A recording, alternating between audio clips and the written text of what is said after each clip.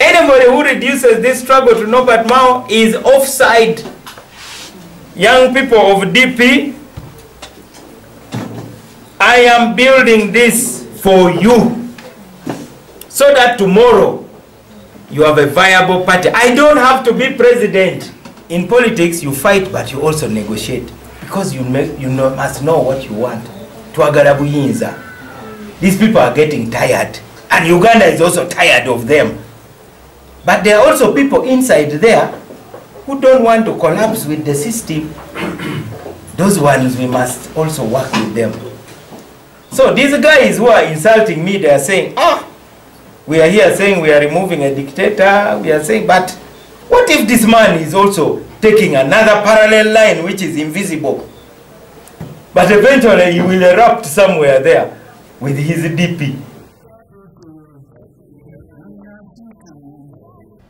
I wish the Lord Mayor good luck. It is a great day when a person who has been cohabiting finally gets married. Is it not a great day? So today is his graduation day from a cohabitation to a marriage.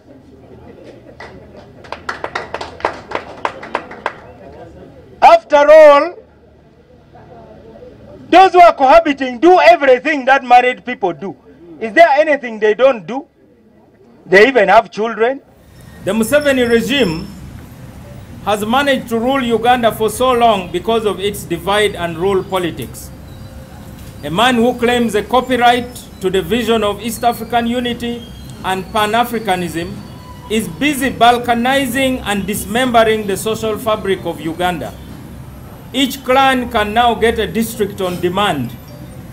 The only condition is total allegiance to Museveni. We are going to continue protesting this life presidency project. The most important thing is that Ugandans are waking up. DP spent over 400 million shillings building unity. And we thought we would work together. We didn't know that these people actually were working for some elements within NRM. That's why I have called out NUP for being an NRM project. Actually, if NRM was honest, NUP shouldn't even be on the register of political parties because they have a fake constitution, they had no delegates conference. All those people who were elected on NUP should become independents. As the DP bloc, we are not fighting to lead the opposition, we are fighting to lead government. Because we were never created to be permanently in the opposition. We are confident of our capacity as a party which is 65 years old, whose leader was slaughtered, but the party remained standing. DP always puts Uganda first. We just don't say it. You can check our record. For the sake of Uganda, DP even cooperated with NRM in its early days.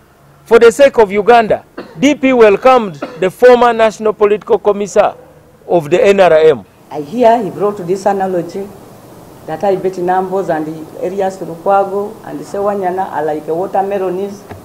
We are green outside and red inside. Indeed, that is it. It is true. We are also aware that some people, like him, are also like a pumpkin. They are green outside but yellow inside. So there will be no way the pumpkins will love the watermelons because their color inside is different. We only share the color outside, but inside for me I'm red and for him is yellow. You're saying about this. Secondly,